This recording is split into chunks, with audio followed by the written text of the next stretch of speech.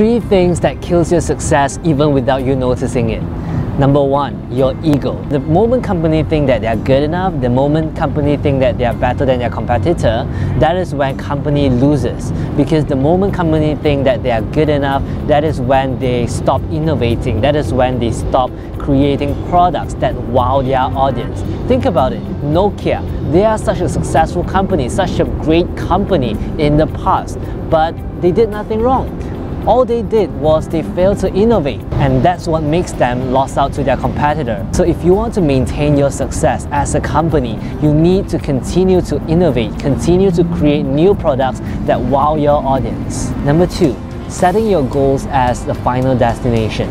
Now, a lot of us, we set goals, we see it as the end destination. The moment we reach our goal is called success.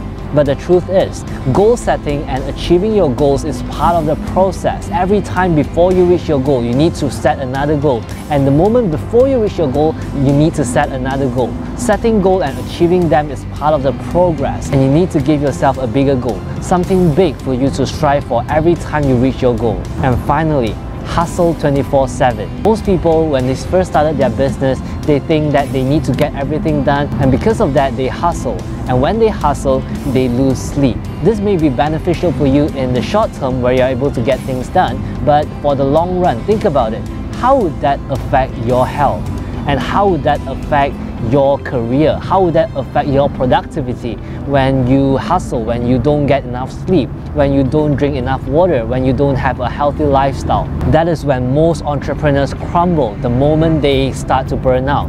So if you are a workaholic, if you are someone who can't stop working, you need to think in terms of the long run. How would that affect you, and how would that affect your business? Because you need to understand that you are the most important asset to your business, and your business needs you. So if you crumble, your business will crumble, and your income will crumble as well. So you need to take care of your health before taking care of your business. Understand that success is not a destination, it's a long-term journey.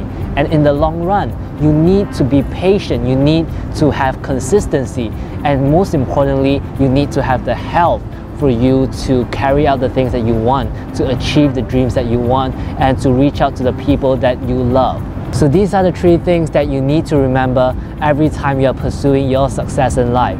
Always ensure that your success is in alignment with your own fulfillment, your own happiness in life.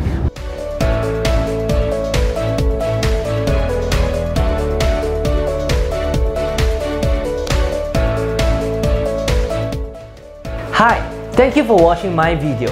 And if you have enjoyed my video and learned something out of it, don't forget to click the like button below and to share it with your friends so that they could benefit from it as well.